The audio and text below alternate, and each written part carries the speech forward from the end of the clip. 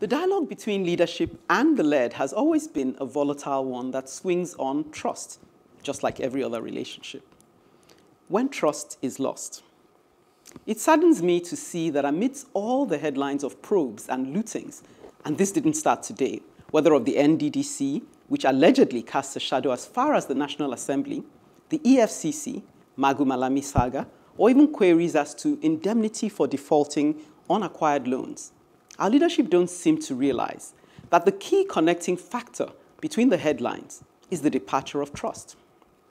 Instead, arguments are made as to how bridges, railways, railway projects, and even skyscrapers have been built for us, and yet we remain ungrateful and complaining.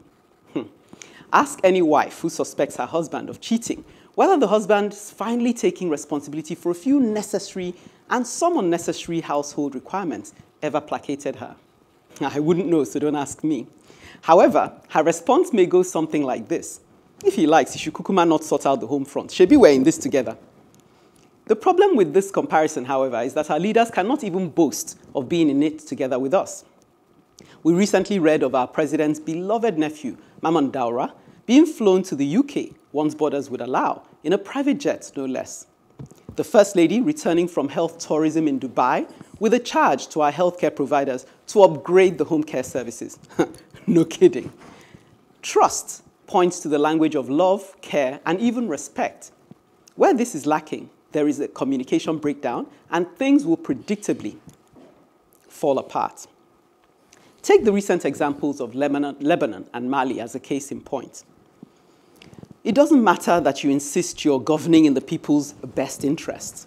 The truth is that the people are not children and are capable of engaging in a dialogue concerning what is really in their best interest. They're not blind to your hypocrisies or deaf to your double-speak. The contract of trust should be carefully addressed and nurtured wherever there's a partnership between the leaders and the led. In our homes, places of work, and yes, in governance. Systems of accountability and engagement should be built in and regularly appraised from inception. Parents, don't assume to lord it over your children just because they aren't as mature as you. Begin to develop the language of self-determination and engagement in them, since charity begins at home. CEOs, bosses, and management, employees are not tools to achieve your aims. They're human beings with a will and emotions. And you'll discover that they are most effective when they commit to your vision with their soul. So be careful not to trample on the same by being inconsiderate. Those in or aspiring to go into governance, the people, are the same as you, merely on the other side of the divide, not lesser. In fact, it would do you good to see them as more worthy. That way, the language of service and care will shape your actions. Trust cannot be bought by the tangibles such as bridges, railways, skyscrapers, or even stomach infrastructure. We must go back to the fundamentals of nurturing trust through the intangibles of accountability and engagement. Back to earning trust through the sincere language of love and respect. Other than this, we can only wait till the voice of protest reaches a critical mass, since apart from trust, the center cannot hold. Almost similar to what we were talking about with Chuka's advocacy. But my only point of departure is that trust, to a very large extent, can be won with some of this infrastructure. I'm just going to say. Yeah. Trust can be won with, because the essence of governance, like you agreed, is to provide some of these basic things. And then failure to provide them, breach the trust that the people repose in you.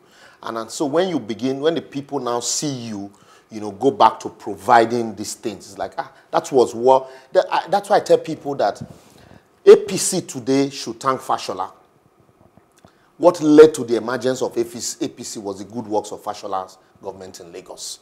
That people were like, oh no, a governor could actually do this. And so that trust, people started paying taxes voluntarily. And so you now saw that people opted for that party, ACN. Oh, since they have, a performing governor in Lagos, let us have similar people in governance. So gradually you started winning trust. And so for me, those of our politicians out there, when you make a promise, the moment you break that promise is a breach of trust. And so your promise is your manifestos during election. And when you say, I will build roads, don't build one and now ask me to, thank you. Or you pay salaries and say they are dividends of democracy. These are ways of building trust. And when we gradually do that, you'll be shocked. Nigerians are very easy people, to appease. They will sing your praises to high heavens. Yes. Yeah, that's true. Okay, it's very interesting. Okay, let me just jump in. Okay, you said about the husband and suspecting wife cheating. And for me, it's not really strictly true because you can actually buy law. I mean, Kobe Bryant, rest in peace, had this case in Colorado. And his wife said nothing. And the next time we saw her photo up, she had a huge rock on her finger. And of course, you saw everything play out. And he was the best husband thereafter. So actually, you can buy trust to some extent. Now, if you look at what's happening in the United States today, there's an election going on. And there's the president who said he did everything in his manifesto, and the obvious lies. Again, we'll watch it, see how the election turns out. But to some extent, what the liberals are saying is correct. You can actually buy people's trust by what you do, because money is money. So what you invest in shows me where your heart is. And so if everything is working well in the home, some people may even turn the blind eye towards going outside, outside, as long as we are all comfortable. Yeah. So my own take from this is you definitely put your money where your mouth is. If the first lady is coming from Dubai and telling us that our healthcare system doesn't work, it's an indictment to her because they're in government. And why should she go to Dubai in the first place when there's clinic in Astor Rock? Anyway, bottom line is put your money where your mouth is. Trust to come. I think also what it is that when you promise something, keep doing it. I think another problem with Nigeria is they promise you a railway, they buy second-hand trains. You break the trust while trying to get it. What you should be doing is basically buying good trains that look like the trains in Venice, supply them, even if they're only 2, start like that, and you will win the trust fully. They say they're not second-hand trains. So I hope they're not, but they look very second-hand to me. I can't prove it, but they look very second-hand to me. And very uncontemporary. That's the best way to put it. Yes. They don't look like they were made today. But at least to some extent, we are seeing trends. Yes. I don't think there's any clear-cut answer to this. Trust could be relative. For instance, a politician that is sponsored by the party, his loyalty, trust to be to the party might not necessarily... that is bankrolled. I understand. So it may not necessarily be in the interest of the general populace.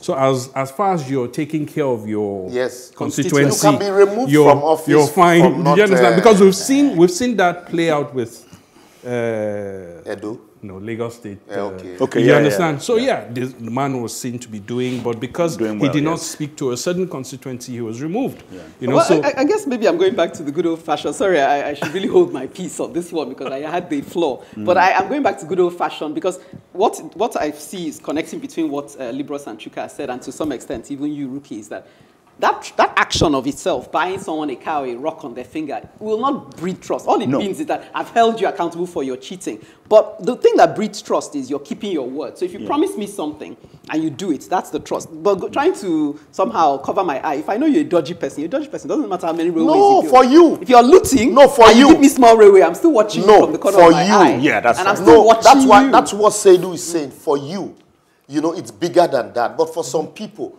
all they need to buy their trust is just do little. So why is it that we're still struggling to trust our government despite all these other things? Even while you're struggling, there are some people that will die for this same government. They will tell you, look, this is the best that we've got. I need to meet them. Okay. Well, talking about challenges with engagement and accountability. After the break, Seydou raises a topical case in point. Over to you, Seydou.